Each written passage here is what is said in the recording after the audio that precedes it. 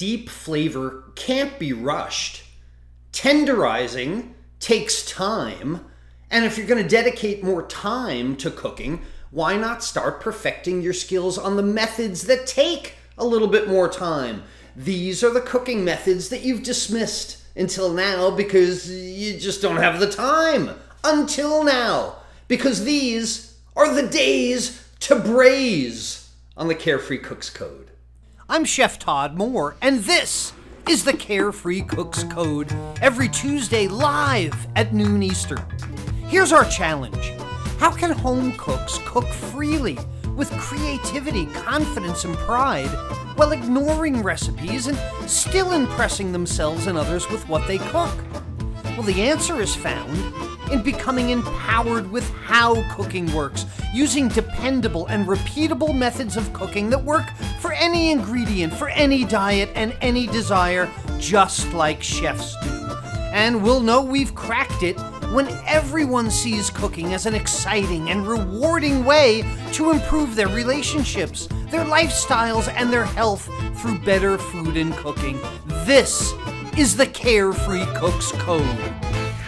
Hey, welcome back to the Carefree Cooks Code, everyone. This is the free, public, weekly show for the methods, techniques, and insights into better food and cooking. We're live every Tuesday at noon Eastern, right here on my Chef Todd Moore page on Facebook. It's a free class open to the public. Share it with as many people as you would like. And if you'd like to get an email reminder of when I'm going live, sign up at webcookingclasses.com/live. And if you want to see what I've been cooking when we're not together, hear how I did it, follow Chef Todd Moore on Instagram as well. Were you there? There's the point.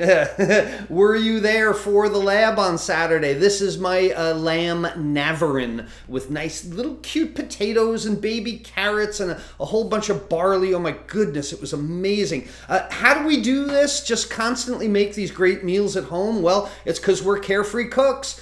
We create our own recipes. We bring friends and family together. We learn every time we cook, creating our own cooking style, all by practicing pro methods, and you wind up loving your cooking. Like I said, were you there with us Saturday? It's just the most amazing event. Our lab class was on Zoom this past Saturday. It's just one of the most amazing 3 hours you can spend on a Saturday. It's what all the cool kids are doing now. So LAB stands for Learn, Act, Become. It's very purposeful, and that's what we did. We made 3 savvy spring suppers live and in real time, talking, interacting on Zoom. I love it so. The next one's May 14th, so put that on your calendar. But Saturday's lab showed us that using long, low, slow cooking methods can yield some incredibly flavorful dishes. I mean, there was a lot of learning going on Saturday, and the photos that my insiders posted on our insiders community, mind-blowing, unbelievable. People kept saying, I've never tasted such deep flavor, like the flavor, and that's why it takes time. So I'm confident everybody on Saturday learned at least one thing that is going to make their cooking better, easier, quicker, more prideful if you want. And I'm confident because, immodestly, nobody teaches the way that I do. These are the things that are discussed in culinary school, not to the general public. I mean, geez, you know, why is the idea that every meal needs to be a 30-minute meal, 30 minutes or less, you know? Cooking quickly may not be the best way to develop this kind of flavor in your food. I know it's not the way to tenderize anything. So why are we all in such a rush anyway? This is the question I gotta ask, because these long cooking methods are dismissed. When I dedicate some extra time, when I want to cook something really moist and flavorful, like with a deep, savory kind of gravy, a cooking method that would help me take tough cuts of meat and make them into fork tender morsels, then, like today, it is the Days to Braise. But before we get into that, I've got a what am I for you today. Tell me in the comments section below, what am I? Braised lamb shank. What's it called? Don't write braised lamb shank. Give me the name for this dish in the comment section below. That's our What Am I for the week. You know, our Carefree Cooks, all right, let me get on one of my soapbox and go on a little bit of a tangent before we get to the braising and stewing methods, before we discuss the difference between braising and stewing, which is the deep dive that we did on Saturday in the lab class. It's just amazing to me how our Carefree Cooks community have been thriving in this environment lately where restaurants close. You know, the delivery, takeout food is just not that exciting anymore. It was exciting a year or two ago. It's just not that exciting. And that's because it's become a lot easier and a lot more rewarding to cook your own food at home. If you use dependable, repeatable methods of cooking, you start creating the best food you've ever had, at a restaurant or not. And our Carefree Cooks put the restaurants to shame in their own minds. I hear it. There's a certain point in time in a Carefree Cook's journey where they go out to a restaurant for convenience and they and their spouse look at each other and go, you could have done this better at home. That's a tipping point for Carefree Cooks. But isn't it amazing the results that you get when you focus on how to cook using reliable steps? I mean, if you do what I'm trying to compel you to do, which is use a method, right? Not a recipe, and ask yourself what you did well and what you could do better at the end. And then you fill in, next time I will, and fill in the blank. And that's how you learn when you cook, how you improve each time. And that's when your results are consistently amazing and you don't need restaurants ever again. Ever again. Look, I'm not trying to gloat here, even though mini Chef Todd, I do look like I'm gloating, but this picture was taken years ago. So I must have been gloating about something else, but I'm not gloating now. I think that's when the wings were ready. Web cooking classes lesson week 1 bonus video. I think this is when I get very excited when the wings are ready. But anyway, you already know, I want everyone to improve their health, their relationships, their lifestyles through better food and cooking. But if you've been watching any of those food TV shows lately, if you've watched the progression of what has happened to them over the past 2 years, you see how they have changed their approach over the past 2 years. You are witnessing everyone starting to come over to our way of thinking. It's the truth. Is Gordon Ramsay yelling at children now? Adults aren't afraid of Gordon Ramsay anymore. He's got to scare children out of cooking the way he scares adults out of cooking. You miserable little 4th grader. You're not going to cry, are you? Look, I've been teaching dependable and repeatable methods of cooking that bring out confidence and creativity since 2006, okay? Today's challenges are pushing all these celebrity chefs over to our way of thinking. The fact that food is comfort, especially in tough times. Food is love. Food is a comfort to me. Helping others with my cooking is a comfort to me. And instead of making cooking a competition, rather than host their elimination cooking shows, forgetting that their cooking is really all about entertainment, it's not about teaching anybody, but now these celebrity chefs are all changing their tune. They're changing their recipes. I listened to Bobby Flay not long ago humbly read an essay on a Sunday morning TV show about how he's cooking more simply now, that he's looking for comfort food, not fancy food. And he starts the essay this way. Here's a quote. "Today I'm talking to you not as the high-flying, battle till I burn down the building Iron Chef that you see on the food TV, but as the father of a young professional just starting her career." And he goes on too. He says, "Firing up the stove is our comfort zone, and if we've ever needed comfort, it's now." I never thought the day would come that I agree with Bobby Flay. Okay, it only took a pandemic for that to happen, but Bobby's right. The advice I have heard from these celebrity chefs on TV since March 2020 is that simpler is better. Comfort is most important, and I really like their message. Finally agree with TV chefs. But I gotta ask, what happened to the dandelion, mash, frisee salad with the pomegranate lychee fruit vinaigrette that you wanted me to make just before the pandemic? You remember? Celebrity chefs, it was all about fancy food. It was all about exotic ingredients back then. Oh, now it's all about pantry cooking, right? Now it's all about whipping up great meals from the stuff you already have on hand and instead of letting a recipe or a celebrity chef tell you what to go out and buy. Wow, that is a big shift for them in a short amount of time. So now all these celebrity chefs who wouldn't be caught dead on YouTube 2 years ago, they're all on YouTube. They're doing Facebook Lives. They're cooking from their home kitchens, trying to connect. And they're giving the advice that any cooking is good cooking now. That it doesn't have to be fancy. It doesn't have to be overproduced and highly entertaining. Bobby, put the cat down. It's not that bad yet, Bobby. We're not. Would you run out of mash and frisee and lychee fruit pomegranate? I'm afraid for Bobby Flay. Bobby, I'm here for you. I mean, now that we see eye to eye on things, I'm here. It's okay. You'll get back to burning down the kitchen type competition food shows soon. Just please put the cat down.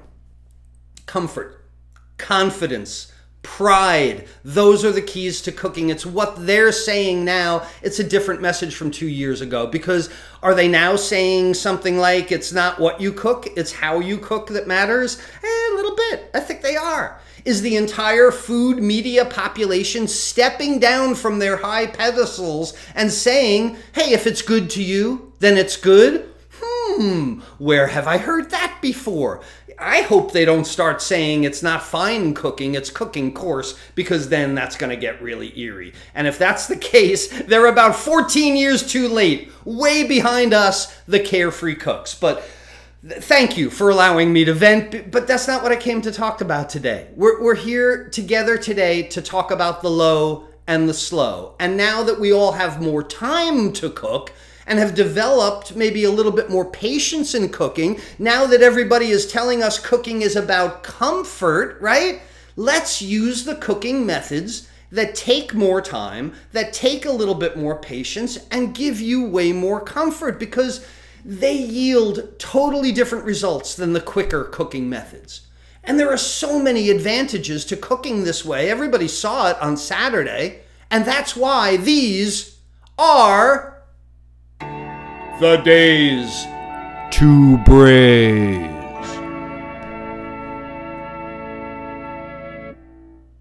Because stewing and braising are combination cooking methods that both use dry and moist heat. So in both of these methods, the first step is usually to brown your main item using dry direct heat. Put something in the pan, get it brown, right? The second step is the important one, is to simmer or steam the food in a liquid. So combination cooking methods are fantastic for taking something that's less tender but more flavorful, those cuts of meat that are cheaper, as well as poultry and even vegetables, because this is a common mistaken belief, and one I've even perpetrated myself, I'll admit, that braising and stewing are only meant for tough cuts of meat. And I've come to realize that's not true. Braised poultry, braised duck, braised root vegetables, cauliflower. Cauliflower doesn't need any tenderization over a long period of time. But braising and stewing are these great combination cooking methods because they use both that direct conductive heat and the indirect moist heat. And the real difference between braising and stewing is really just the amount of liquid. Braising and stewing are great cooking methods once you have the time because they can tenderize tough cuts of meat, right? They add a pronounced flavor due to this long cooking process. They cook meat, vegetables, even rice and grains at the same time in one pan. Have you ever made paella? Paella is a braised dish.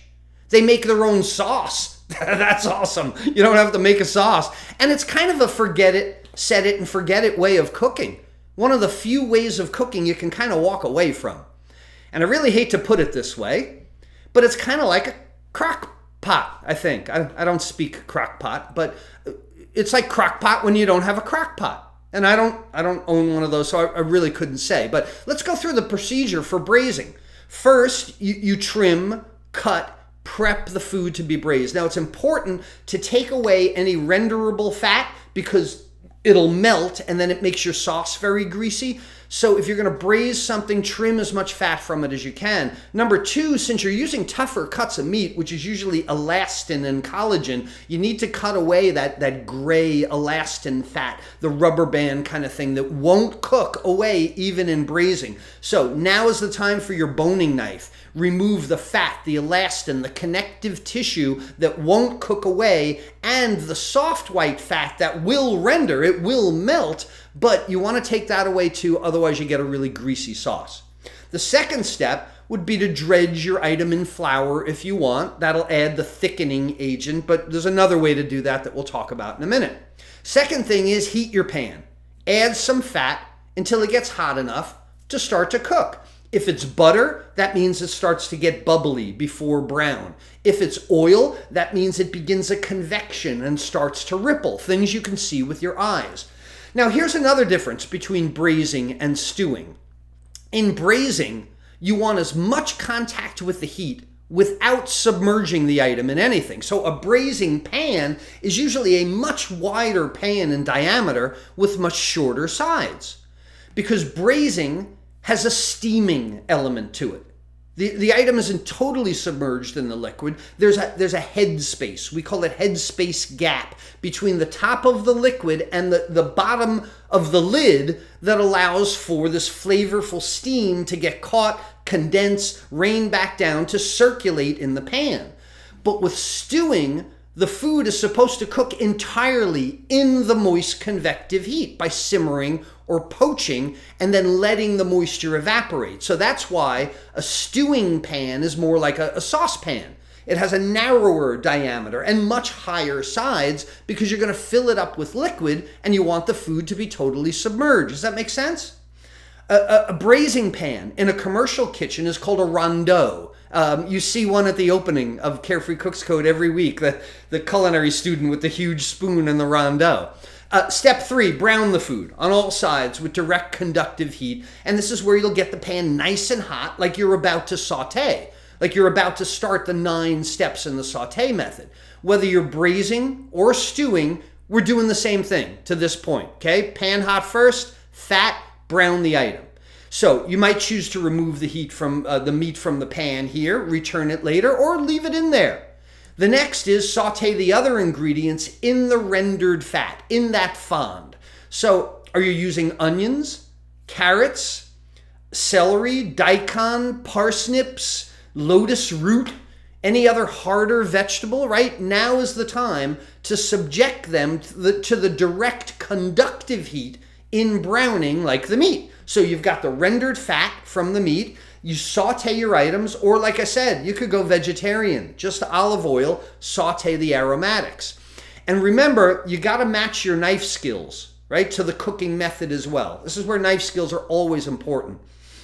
These days to braise, they're not the days to use little tiny brunoise cuts, right, 1/8 of an inch cube, because they'll disintegrate over 5 hours of cooking.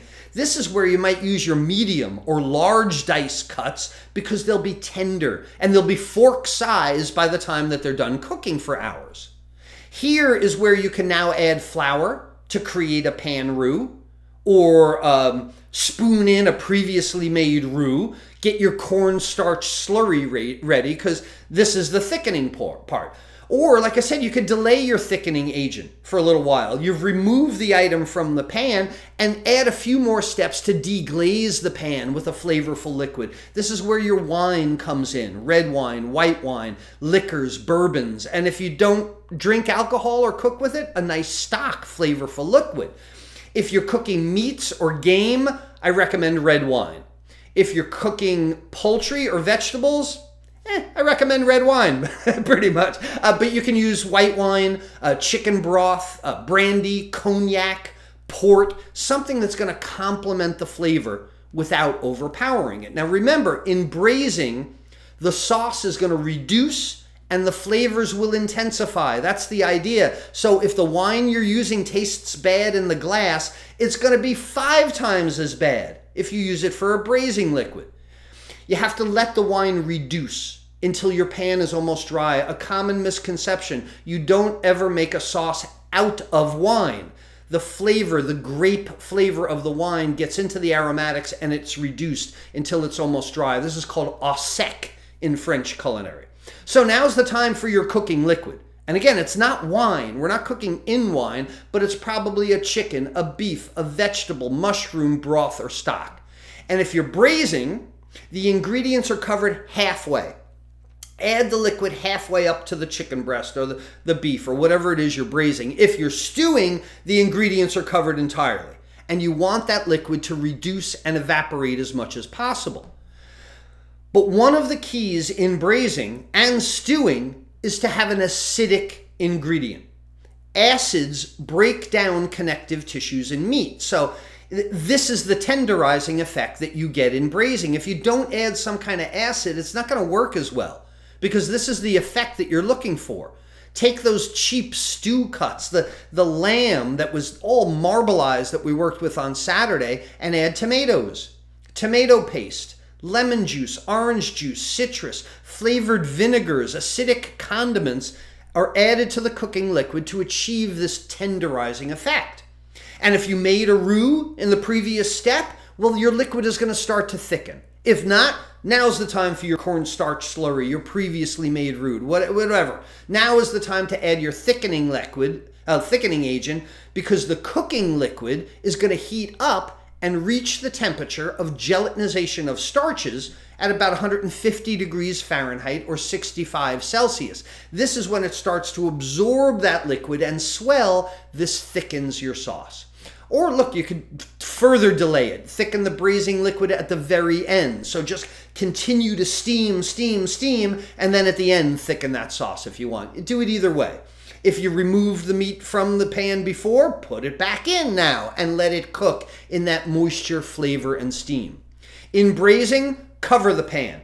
Bring the cooking liquid to a very soft simmer on the stove top, or you could actually put it in the stove. You can continue braising in the stove in an oven-safe pan at about 250 degrees Fahrenheit or 120 Celsius for as long as you want. You leave it in the oven all day if you want. No worries about checking to see when it's done. No worries about internal temperatures here. I'm pretty sure a braised item is not going to be rare. It's not going to be unsafe after cooking for 3, 4, 5 hours, because the goal in braising is to flavor and tenderize. When your meat falls apart under the fork, when your carrots are so soft and flavorful, you have reached the end of the days to braise. And here's the last important difference between braising and stewing. Braising is usually lid on, stewing is usually lid off. This one tip has changed people's chilies, has changed people's beef bourguignon and beef stroganoff. The idea is that you want to capture the moisture and use the steam in braising and then reduce the liquid later or thicken it. But in stewing, you want it to evaporate as it cooks to make that stew gravy in there, right? But again, these methods are all up to your interpretation. People don't tell you that recipes are up to your interpretation. I'll tell you these methods are up to your interpretation.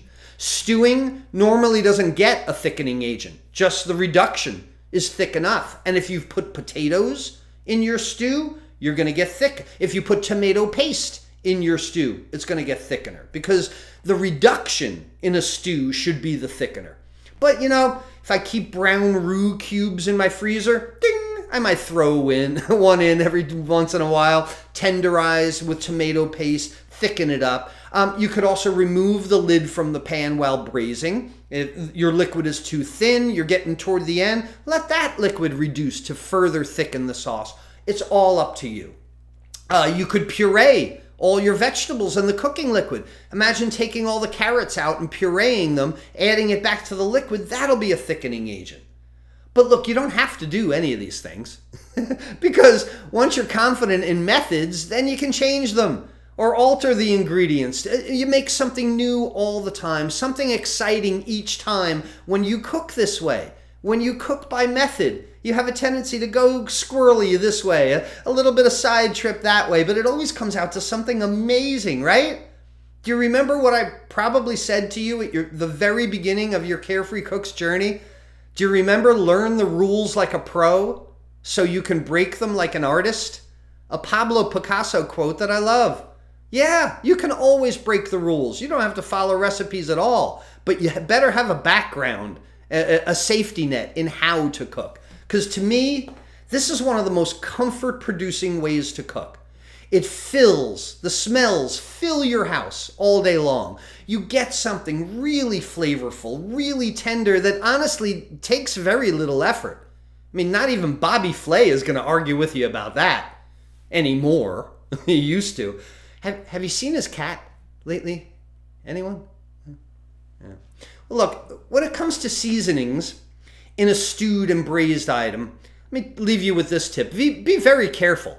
If you have an item that's going to cook for a very long time, you can't use any fresh whole leaf seasonings, especially at the beginning. They wilt. You know, they lose their flavor. They don't last long in a moist combination cooking method. And like I said before, if you think about using dry seasonings, like making tea, the longer you steep the tea, the stronger the tea is, you might start to use dry seasonings in your braising because of the long cooking times, and you can always adjust the flavors at the end.